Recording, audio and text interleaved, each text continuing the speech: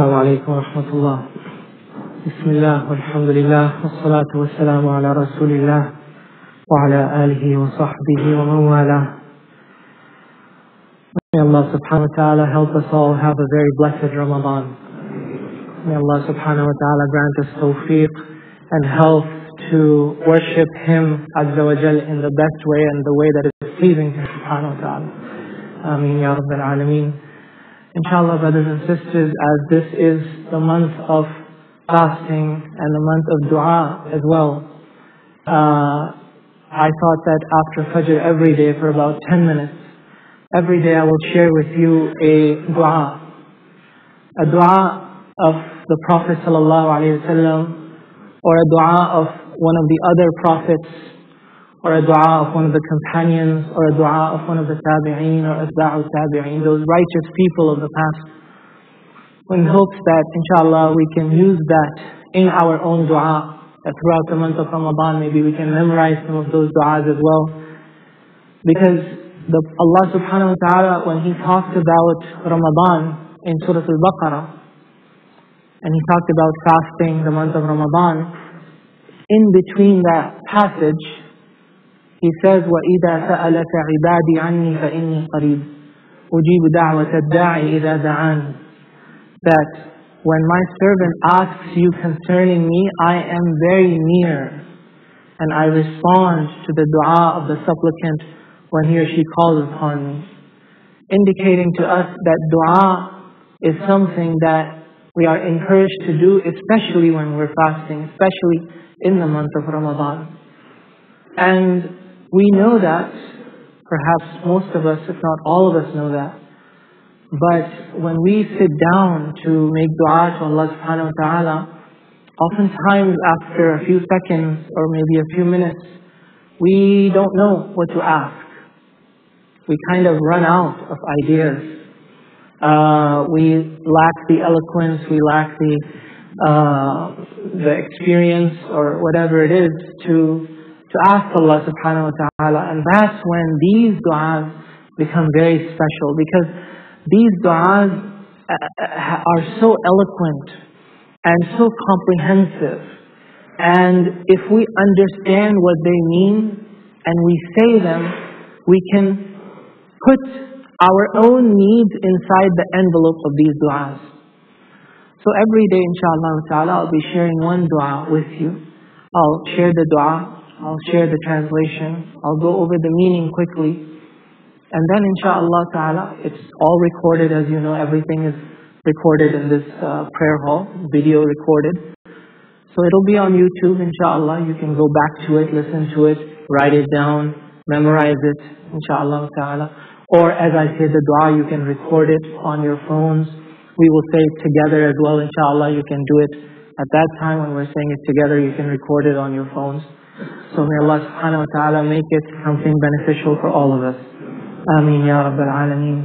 The first dua for today that I wanted to start with, inshallah ta'ala. I thought a lot about what dua I should start with. And I thought I'll start with this one.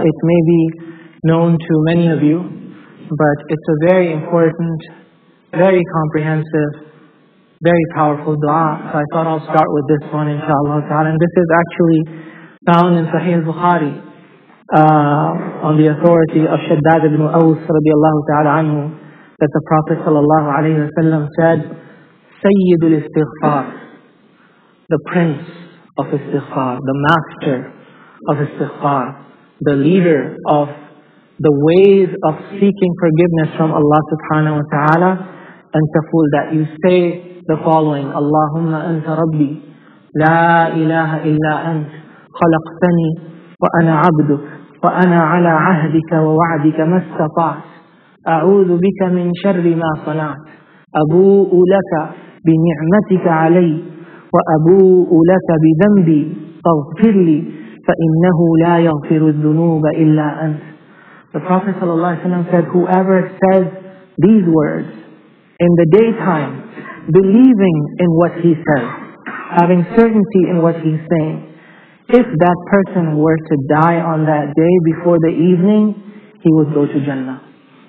And whoever says it in the nighttime, with certainty in this meaning, and he or she was to die before the morning, he would be of the people of Jannah as well. So what's the meaning of the dua? Allahumma anta Rabbi means, oh Allah, you are my Lord. La ilaha illa ant. There is no God except you. Khalaqtani wa ana abduk. You have created me and I am your slave.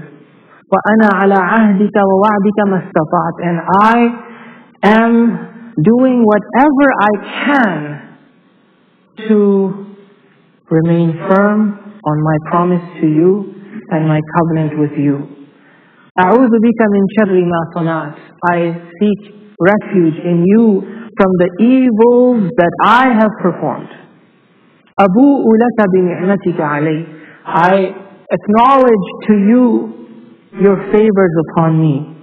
Wa abu'u laka bi dhanbi. And I also acknowledge to you my sins. Faghfir li. So please forgive me. فَإِنَّهُ لَا يَغْفِرُ الذُّنُوبَ إِلَّا أَنْتَ. For there is no one that can forgive sins except you. This is called Sayyid al-Istighfar, the prince of all forms of istighfar. This dua also teaches us how to make dua. This dua, the form of this dua, the arrangement of this dua teaches us how to make our own dua. Because the point of the dua, the main point of the dua is istighfar, to ask Allah's forgiveness. But it doesn't get to that point until much later in the dua. It doesn't start out that way. It starts out by praising Allah subhanahu wa ta'ala. Allahumma anta Rabbi. La ilaha illa ant. That has nothing to do with istighfar. But that's the etiquette of asking Allah subhanahu wa ta'ala. Don't present to Him your need right away. Have an introduction in your dua. Start by praising Allah subhanahu wa ta'ala using some of His most beautiful names. Allahumma anta Rabbi. Oh Allah, you are my Lord. La ilaha illa ant. There is no God except you.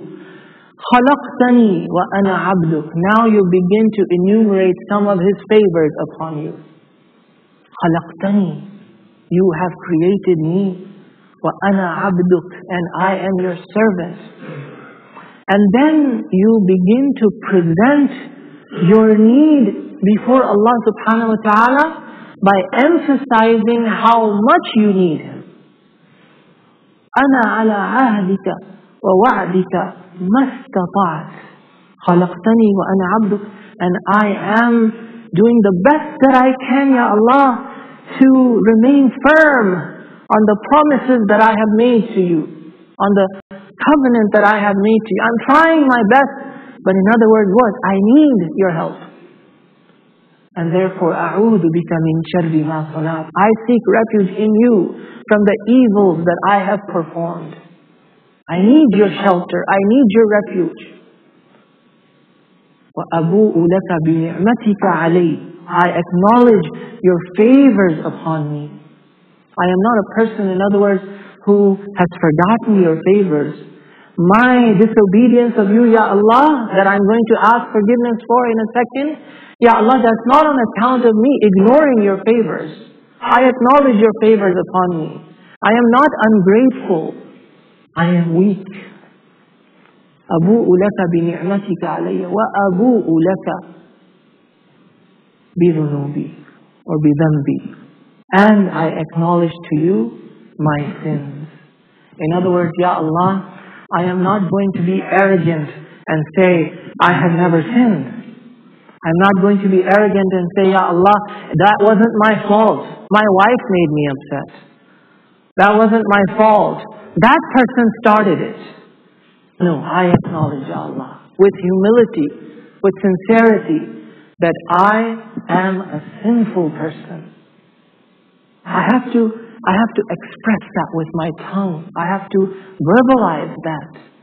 Because that's what a servant does. وَأَبُوءُ لَكَ بِذَنْبِي. And I confess to you of my sins. فَاغْفِرْ لِي.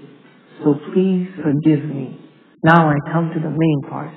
فَاغْفِرْ لِي. After all of this introduction, then I present to Him the intent of this whole dua. فَإِنَّهُ لَا يَغْفِرُ الذُّنُوبَ إِلَّا أَنْتَ. And I cap up the dua with another praise for Allah subhanahu wa ta'ala, for indeed there is no one who can forgive sins except you. So inshallah ta'ala, let's say this dua together. I'm going to say it slowly and you repeat after me inshallah ta'ala, with the intention of you making this dua for yourself. Allahumma anta rabbi la ilaha illa ant khalaqtani wa ana abduk wa ana ala ahdika wa wa'dika mastata'tu أعوذ بك من شر ما صنعت أبوء لك بنعمتك علي وأبوء لك بذنبي فاغفر لي فإنه لا يغفر الذنوب إلا أنت. آمين يا رب العالمين. وصل اللهم وسلم وبارك على سيدنا محمد وعلى آله وصحبه أجمعين. والسلام عليكم ورحمة الله.